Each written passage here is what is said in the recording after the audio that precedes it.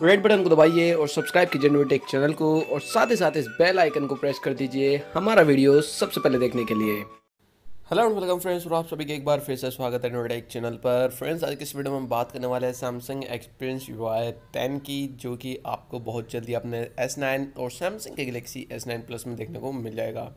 यहाँ पर पहले जो इसके कुछ स्क्रीनशॉट्स लीक होकर आए थे XDA की डेवलपर वेबसाइट पर, जहाँ पर हमने देखा था कि किस तरीके जो इसका UI होगा। बट नाउ XDA का जो डेवलपर है उन्होंने अपने S9 में जो है अर्लियर बिल्ड इंस्टॉल करके जो है पूरा एग्जांपल दिया है। फॉर एग्जांपल यहाँ पर आप देख सकते हैं, ये है इसकी लॉक स्क्रीन, और जैसे आप अपनी लॉक स्क्रीन पे नोटिफिकेशंस को चेक करते हैं तो कुछ इस टाइप का जो है आपको देखने को मिलता है UI। तो पूरा UI इन्होंने एक्सप्लेन करा है। ऑलमोस्ट 17 मिनट्स की वीडियो थी, तो उस वीडियो में जो जो इंपॉर्टेंट चीज़ें थी वो मैंने कवर कर ली हैं इस वीडियो में। सो यहाँ पर आप देख सकते हैं इसका जो बिक्सबी सजेशन ट्रे जो भी आप कहना चाहें, उसको जो है कम्प्लीटली रीडिज़ाइन करा गया है और वो पहले के मुकाबले काफ़ी ज़्यादा कूल लग रहा है अगर आप कंपेयर करते हैं एंड्रॉयड ओरियो से।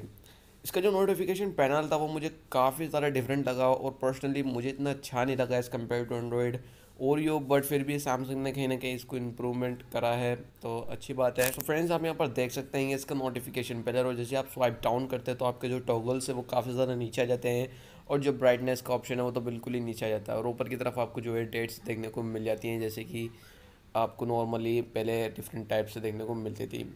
सो ये था इसका नोटिफिकेशन पैनल। आप मुझे बताना कि आपको ये अच्छा लगा या नहीं लगा। और इसमें जो सबसे मेन चीज़ है वो है इसका ब्लैक थीम, जो कि आपकी बैटरी लाइफ को काफ़ी ज़्यादा अच्छा कर देगा, और काफ़ी लोगों को ये चीज़ पसंद भी आई और काफ़ी सारे लोगों को ये चीज़ बुरी भी लगेगी। हो सकता है सैमसंग इसको चेंज करने का option they they. For example, theme change करने का आपको जो है वापसी वाइट कलर का थीम देखने को मिल जाएगा और ब्लैक कंट्रास्ट में, तो ये होना चाहिए। अदरवाइज़ काफ़ी सारे लोग इस चीज़ को लेकर के डिसअपॉइंट होंगे। आप यहाँ पर देख सकते हैं इसकी सेटिंग्स है, सेटिंग्स को भी पूरी तरीके से रिडिज़ाइन किया गया है वही ब्लैक एंड वाइट कंट्रास्ट के थीम में। सो यहाँ पर आपको ऊपर की तरफ सेटिंग लिखा हुआ मिल जाएगा, एंड देन वही नॉर्मल स्टफ जो कि आपको नॉर्मली सैमसंग की डिवाइसेस में देखने को मिलता है, वही सेटिंग्स है, बस थोड़ा सा डिज़ाइन का लेआउट जो है उसको चेंज किया गया है। एंड स्टिल सैमसंग ने पूरे डिवाइस को अपने ब्लैक थीम में जो है कन्वर्ट कर दिया है एंड्रॉयड पाई में, क्योंकि आपको एंड्रॉयड पाई में देखने को मिलेगा सैमसंग एक्सपीरियंस UI 10.0 जो भी आप कहना चाहें।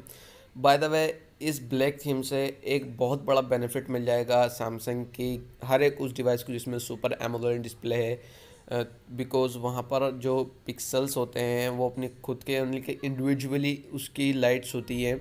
फॉर एग्ज़ाम्पल, काफ़ी सारी लाइट्स हैं, LEDs हैं। अब वहाँ पर आपके अगर कुछ LEDs काम ही नहीं करेंगी, ऑफ हो जाएंगी, तो आपकी जो एनर्जी है वो काफ़ी ज़्यादा सेव होगी। और ये चीज़ सिर्फ और सिर्फ आपको सुपर एमोलेड डिस्प्ले में देखने को मिलती है, क्योंकि LCD में जो है आपको जो पिक्सल्स होते हैं उनकी खुद की यानी कि इंडिविजुअली LED नहीं होती है, वो अलग टाइप की पैनल होता है। और ये सिर्फ और सिर्फ सुपर एमोलेड में ये चीज़ होती है कि आपका जो ब्लैक डिस्प्ले होती है एक्चुअली में वहाँ पर वो LEDs वर्क ही नहीं कर रही होती, वो टर्न ऑफ हो जाती हैं, तो उससे काफ़ी एनर्जी सेव होती है और आपको काफ़ी ज़्यादा ब्लैक जो है डार्क ब्लैक देखने को मिलता है। अगर आप रात में बिल्कुल ब्लैक वॉलपेपर लगा देंगे तो आपका डिस्प्ले वर्क ही नहीं करेगी और आपको दिखेगा ही नहीं कि आपका डिवाइस टर्न ऑन भी है।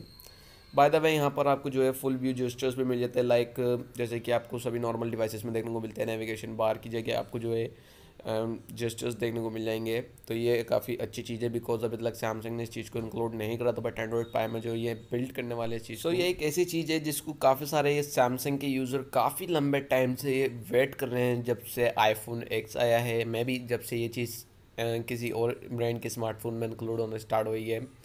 बाय द वे, बहुत जल्दी आपको जो है ये सैमसंग के डिवाइसेस में भी देखने को मिल जाएगा, जैसे एंड्रॉयड पाई रोल आउट होना स्टार्ट होता है। फ्रेंड्स, यहाँ पर जो इसका रिसेंट टास्क बार है वो कम्प्लीटली मुझे स्टॉक एंड्रॉयड वाला लगा, जो कि आपको पिक्सल फोन्स में देखने को मिल जाएगा, इवन सभी एंड्रॉयड डिवाइसेस में देखने को मिलेगा जिसमें जो है स्टॉक एंड्रॉयड देखने को मिलेगा।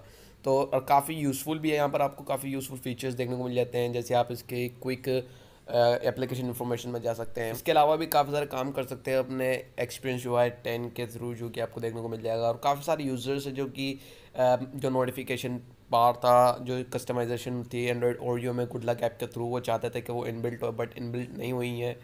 कोई बात नहीं, आपको एंड्रॉयड पाई में जो है पूरा यूज़र इंटरफेस डिफरेंट देखने को मिल जाएगा। अगेन, ये एक रियल बिल्ट है, यहाँ पर आपको कंप्लीट न्यू फीचर्स जो देने वाला है सैमसंग वो नहीं देखने को मिलेंगे।